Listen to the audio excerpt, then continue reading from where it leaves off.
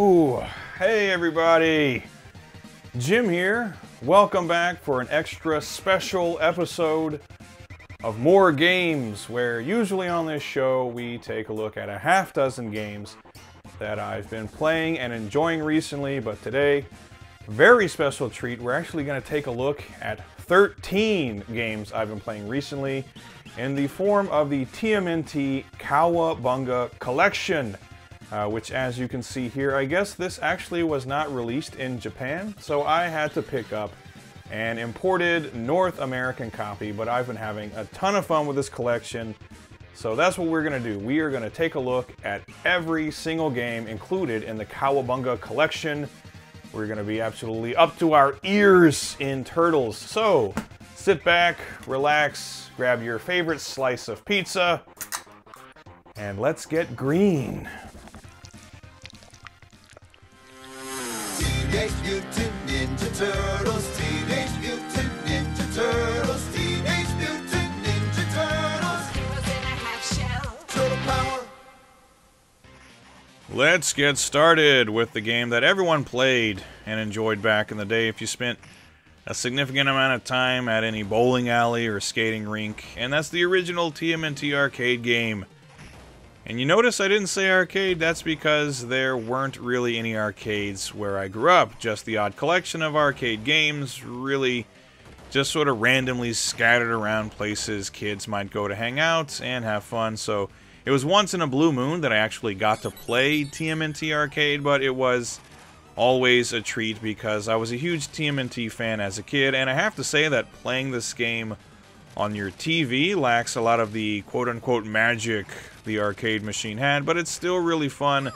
Also have to say that I was playing single player when I recorded all this footage, but obviously any of these games are more fun with multiplayer. This game in particular is a lot more fun with other people, because as a single player game it's very unfair, but I guess that's to be expected. It's still classic, mindless beat-em-up fun though, and the graphics and sound are still quite nice today. For 1989, if I was in an arcade and I had a choice between this and Final Fight or Double Dragon 2, I probably would have been playing Turtles.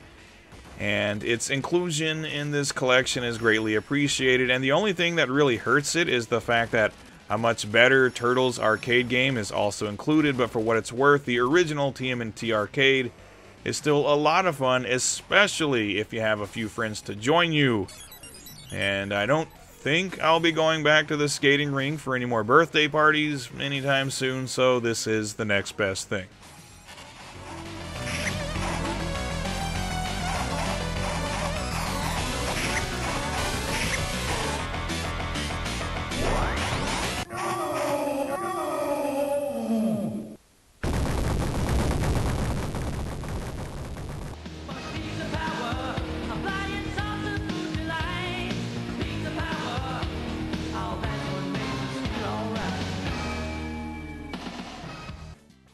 Now, for that much better TMNT Arcade game I was referring to, it's none other than Turtles in Time, which I was stoked to play in this collection because as a kid I actually never played this in an actual arcade setting.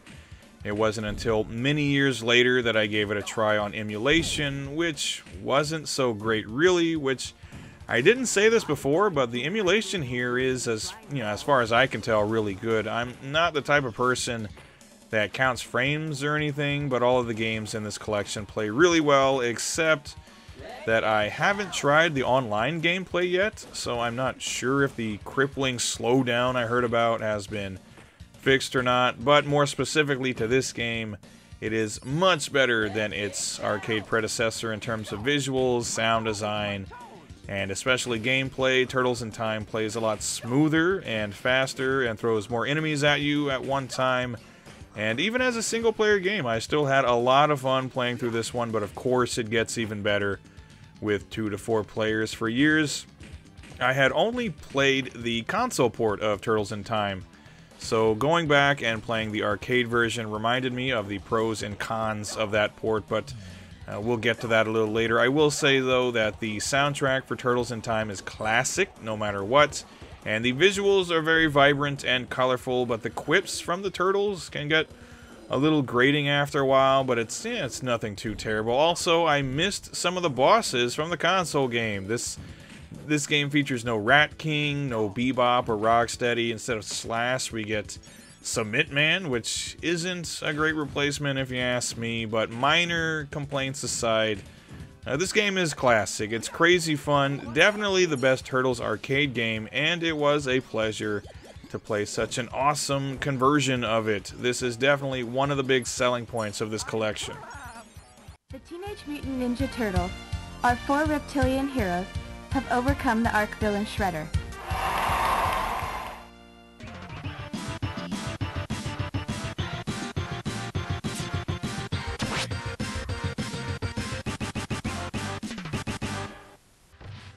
Next up is the classic TMNT Turtles in Time on the SNES, which is one of my favorite games ever, and I feel like I've talked about this game plenty on this channel.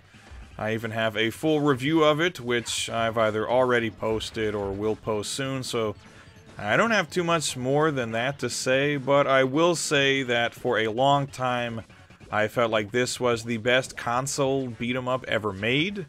I, of course, love games like Streets of Rage and Final Fight, Double Dragon, but the combination of fast-paced, fun gameplay and lots of different enemies and more stages and boss battles than the arcade game, and one of my favorite game soundtracks ever, put this game above all of its peers in my mind. This is a game that I rented over and over again and would beat multiple times over the course of a weekend, for more weekends than I can count, and even now I'm still not bored with this game and probably never will be. It's one of the few beat-em-ups that when I start playing it, I always finish it. I can be finished in about half an hour or so, but it's just about the most fun 30 minutes you could have on the SNES, and its inclusion here is greatly appreciated. Again, another great reason to own this collection. Single player, co-op, doesn't really matter. This game is still crazy fun, and I'm sure I'll be beating it over and over again, as is tradition. So that's it. This game rules. Play it, and play it again, because it's awesome.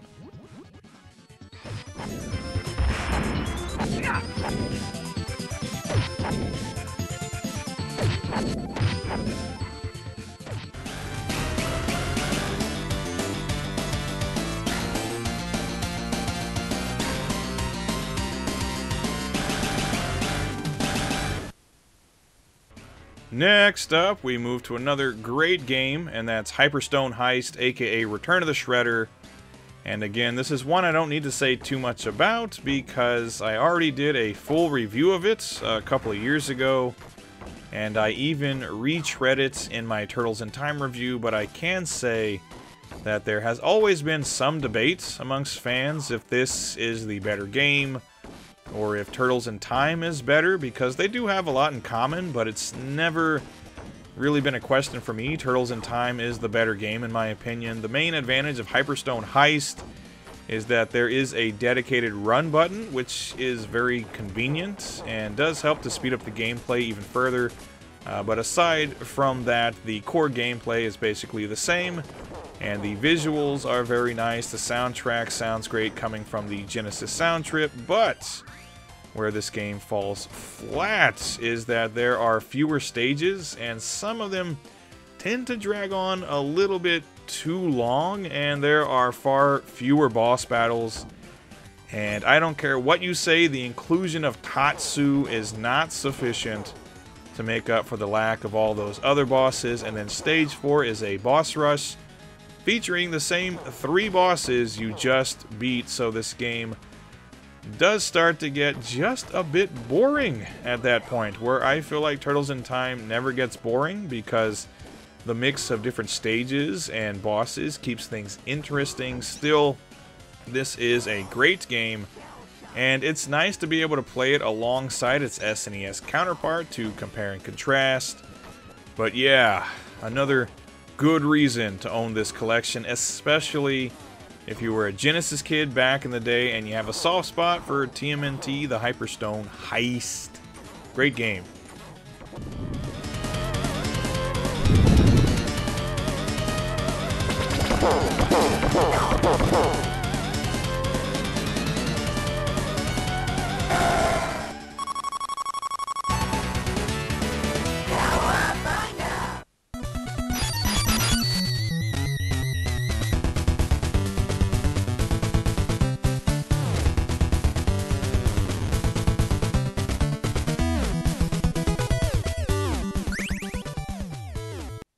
Next up is the original TMNT for the NES, and we have now come to the first game of this collection that I officially don't like, and it's something that's been tread over countless times on YouTube, so I won't waste anyone's time by like trying to give a complete analysis of this game or anything. I'll just say that the soundtrack is pretty good.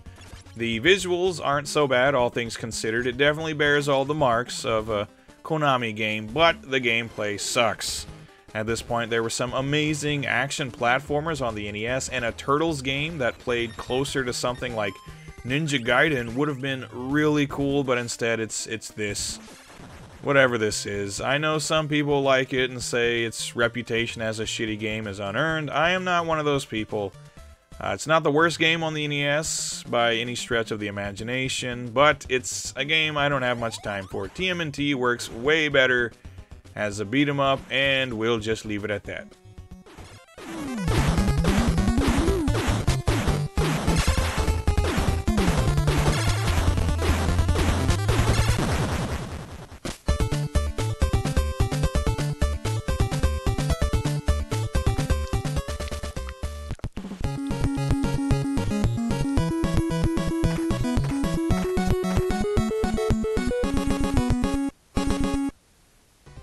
Next up, we have TMNT 2, the arcade game, and this is a much better NES Turtles game, just simple, mindless fun. Pick a turtle, beat up a bunch of bad guys, 2 players, pretty decent visuals, and good sound design.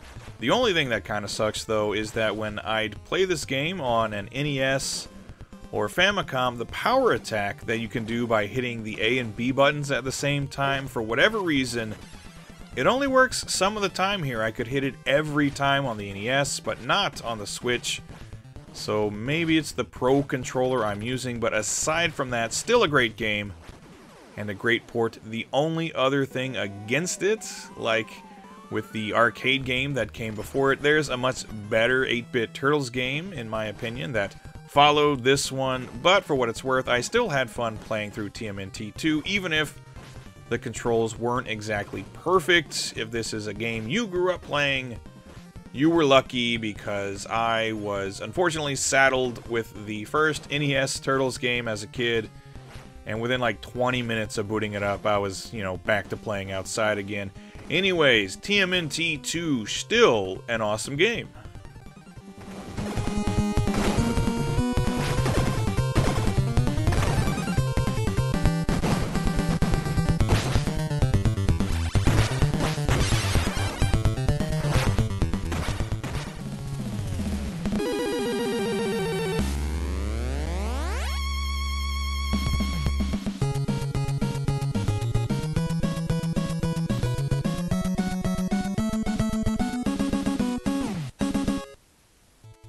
Alright, now we have what I think is the best 8-bit Turtles game, and I don't think that's a controversial statement to make, considering 2 of the other games are just bad, generally.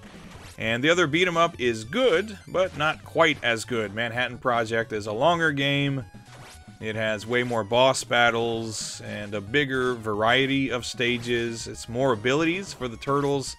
The graphics are nicer, and the soundtrack is arguably better too. So all around, this game is an improvement over TMNT 2 and miles better than the first game, and Tournament Fighters, which we'll look at later. I have to imagine the only reason this game wasn't as popular as TMNT 2 is because of the timing of its release, because it would have been around the same time as Turtles in Time, and gamers were moving on to the SNES, and this game doesn't hold a candle to Turtles in Time, obviously, so I suppose it was overlooked at the time. I myself didn't play it until about 10 years ago when I was getting more into Famicom games and realized what a cool game it is anyway. TMNT 3, The Manhattan Project, the best 8-bit Turtles game, and still a lot of fun.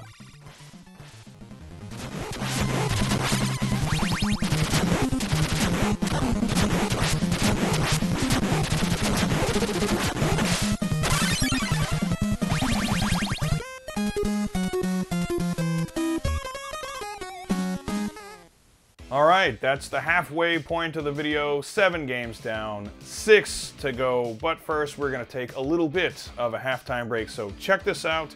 We'll be right back. Teenage Mutant Ninja Turtles will return after these messages.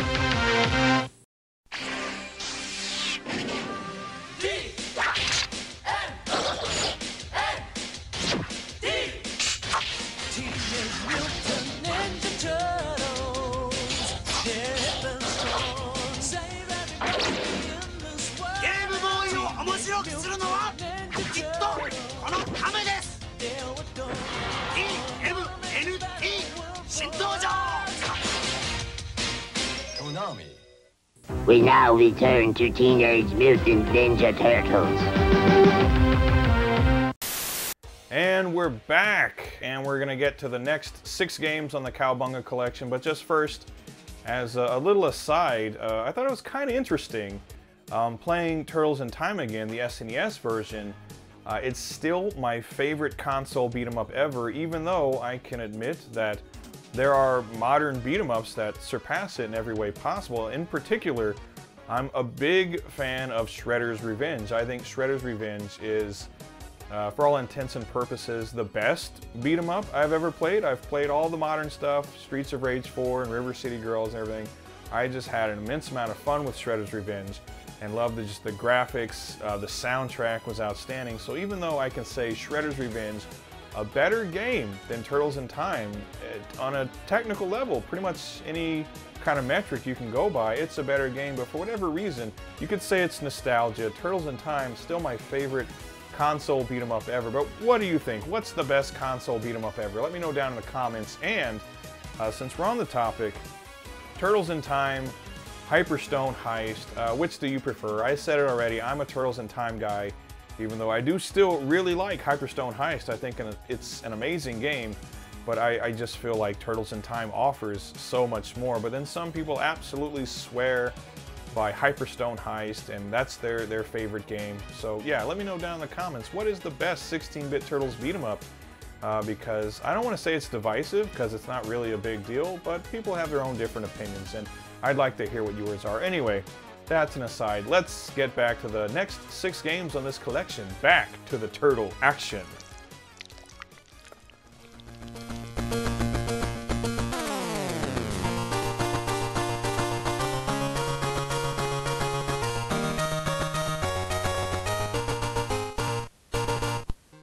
Alright, now we move on to the Game Boy games. We'll save the Fighters for last, and I never played any of the Game Boy games until playing this collection, so I can't say if it's better or not than playing the original versions, because I had a Game Boy as a kid and had a few games for it, and it was okay for car rides, but if there was a TV and a console available, that's what I was doing. Anyway, Fall of the Foot Clan. This game is okay.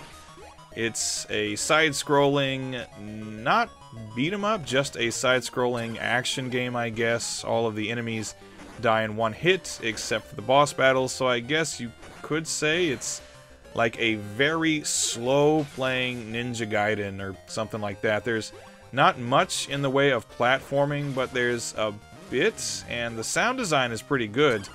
And the character sprites are huge, which is why I guess it plays so slow.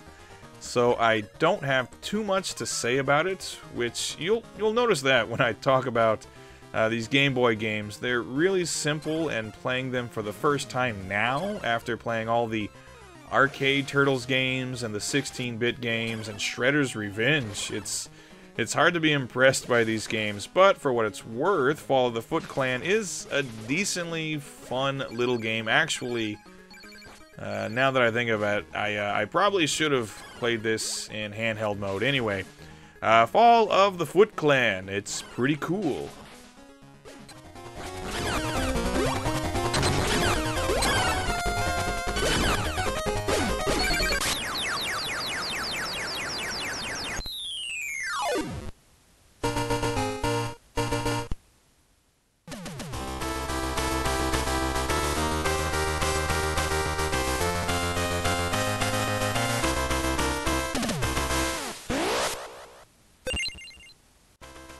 Next up, TMNT back from the sewers. And I have less to say about this game than the previous one, because honestly it's almost identical to Fall of the Foot Clan, except I'd say it's a bit of an upgrade. The visuals are a little better, the sound design is about the same, and it feels like it plays just a bit faster. And I think you don't have the slide ability in the first game, which is pretty nifty here. Though in Fall of the Foot Clan, now that I think about it, you could throw little ninja stars while crouching, which was pretty cool, even though I don't think the Ninja Turtles ever actually threw ninja stars at anyone. Anyway, back from the sewers, a fun little game, but again, in the same collection as Turtles in Time and Hyperstone Heist and all of that. There's not much reason to play it unless there's some nostalgia for it, or if you're trying it out for the first time like I am. Again, probably would have been better playing it in handheld mode. Still fun for a playthrough, though, at least once before you're back to playing Turtles in Time again.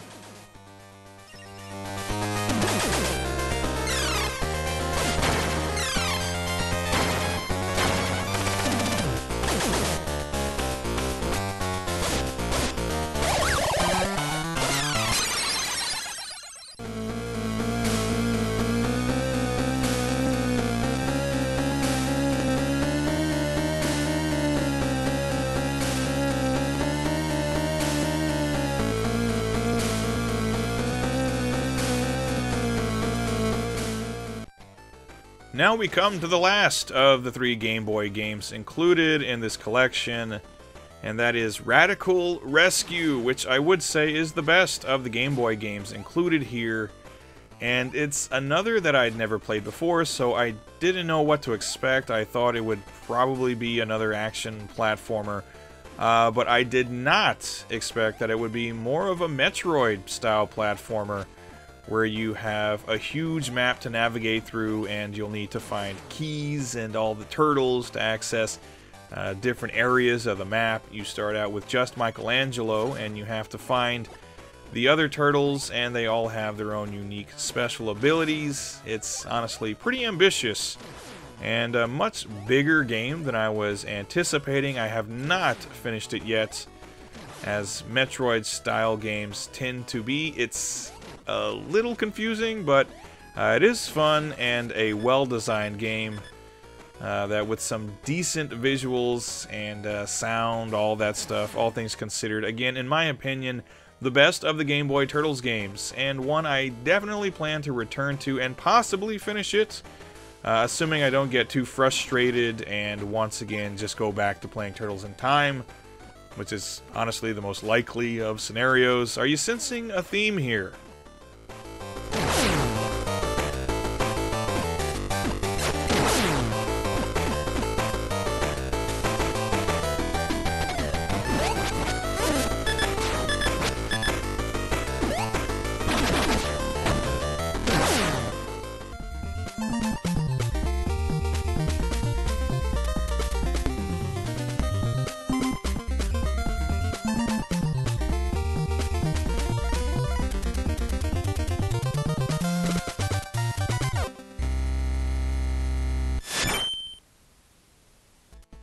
Now we come to the Tournament Fighters games, and we'll get started with the NES game.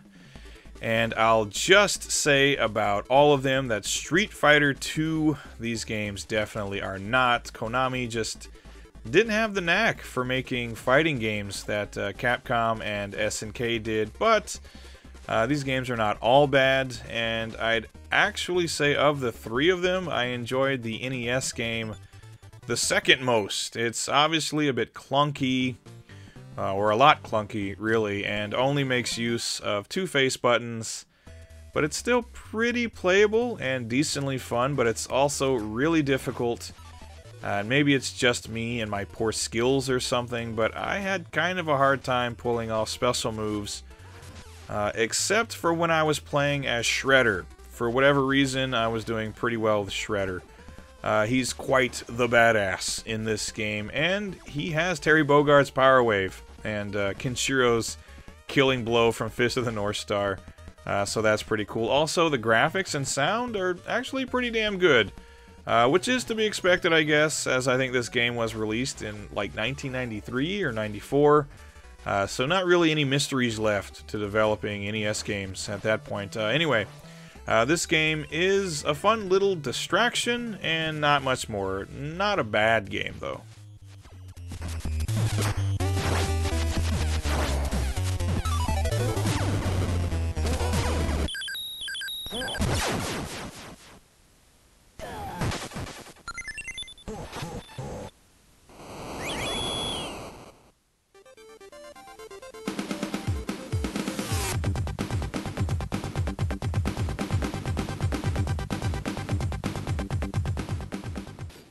Next up, we have the Genesis Tournament Fighters game, and this is definitely the worst of the three fighting games, and honestly, probably the worst game in this collection, because it plays like shit. It's clunky and awkward, and really difficult, and just not fun to play. I will say that I actually do kind of like the visuals. I like the kind of weird look of the characters.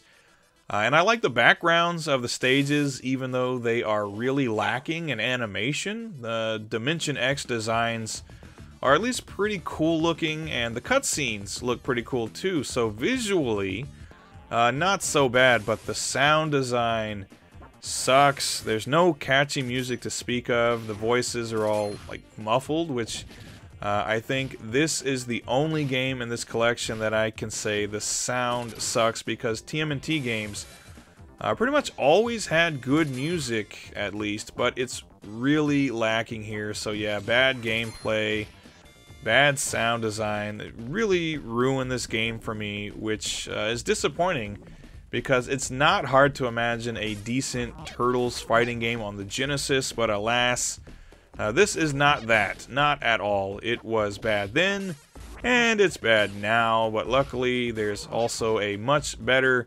16-bit TMNT fighter here for those of us who like a good brawler.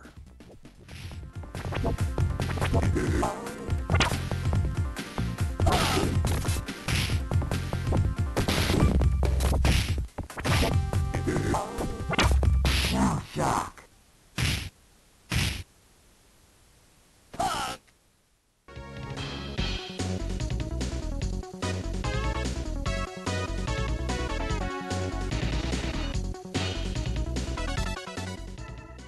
Finally, we come to the best of the TMNT fighters, even though it's honestly still not that great.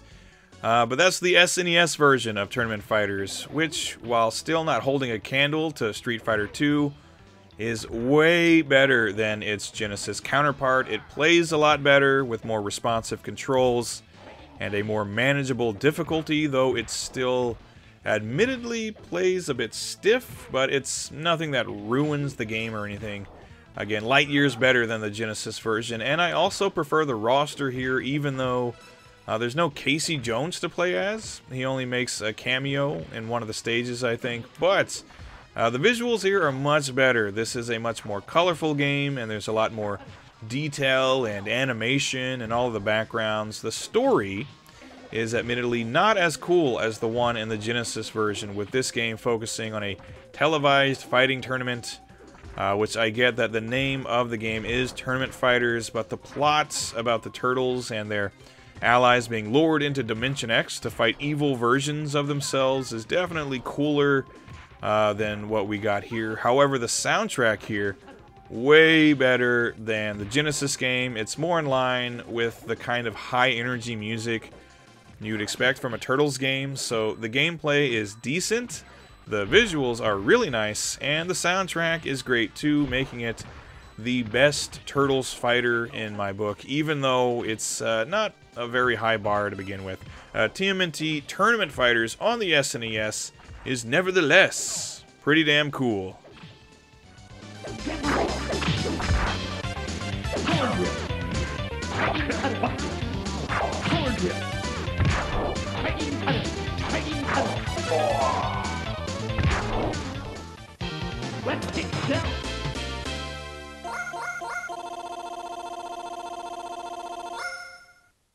Alright, there you go everybody. All 13 games on the almighty Cowabunga Collection. For the most part, really awesome collection. What do you think? Did you pick up the Cowabunga Collection? What did you think of, what are your favorite games on here maybe? What do you think of it as a collection as a whole? I heard some people saying this is like the best game compilation ever, but then other people were like, not even close, it's Atari 50 or whatever, other game collections out there. Personally, I really did enjoy this collection, even though, in my opinion, obviously, there's some cannon fodder on here. Like I said, I'm not a fan of the original NES Turtles game.